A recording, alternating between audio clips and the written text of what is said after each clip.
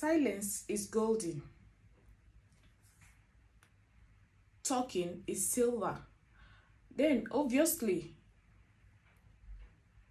a larger percentage of people will go for gold than silver because gold have more value than silver. Welcome to our YouTube channel.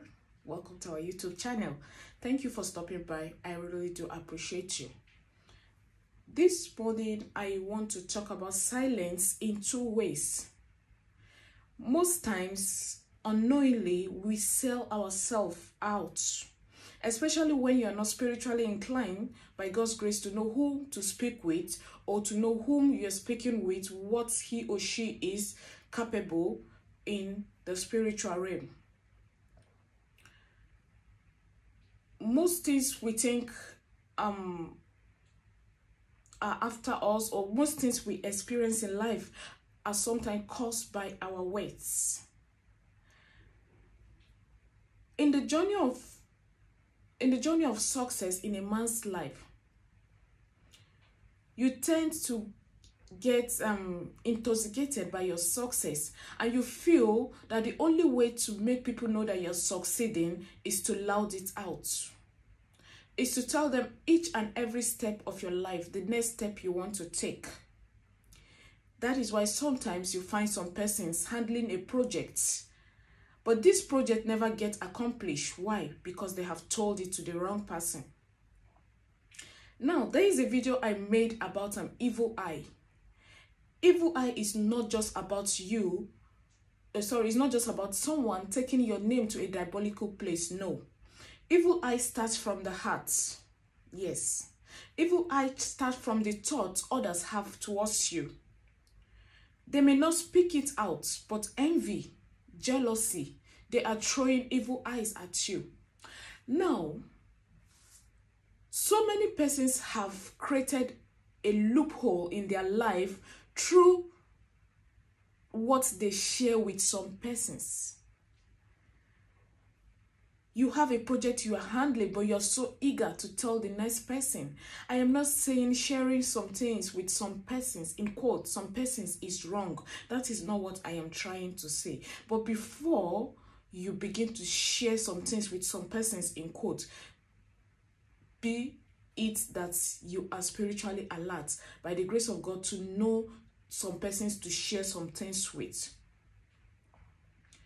Sometimes the moment you speak of that thing, that is the moment it spiritually starts going down.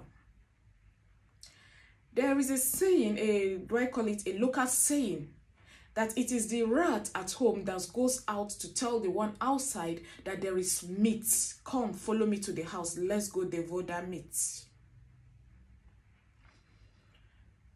Why don't you learn to keep your plans, your projects to yourself until it is actualized?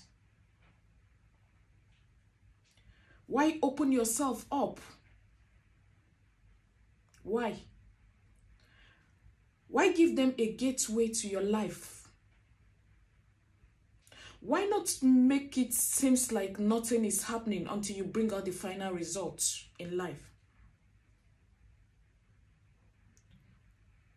Now, not everyone that smiles with you are happy with you. In this type of silence that I want to talk about two types of silence. In this type of silence that has to do with your project, your progress in life, everything that concerns you personally, please, I want us to be careful. Have a shut mouth.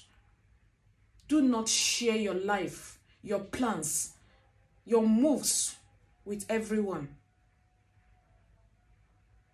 Let your success speak for you, and not you speaking for your success. The other aspect of silence I want to talk about again is the meditative aspect of silence. Some of you go about looking for how to be spiritually, how to open your eyes spiritually and all that. Do you know that silence is one of the criteria of being spiritually alert? If you're not a silent person, if you're not a meditative person, you will not be spiritually alert. I am not saying silent people don't talk. That is not what I am saying. I'm not saying silent people don't sit down with others to talk or discuss or whatever. That is not what I am saying. I'm not saying silent people are perfect. No, that is not what I am saying. But what I'm literally saying is the power in silence in your journey of spirituality, the power in silence in your journey of success in life. The number one thing you do to be spiritually inclined is be a person of silence. Now, do you know that for you to receive a message from God Almighty, you must be a person of silence?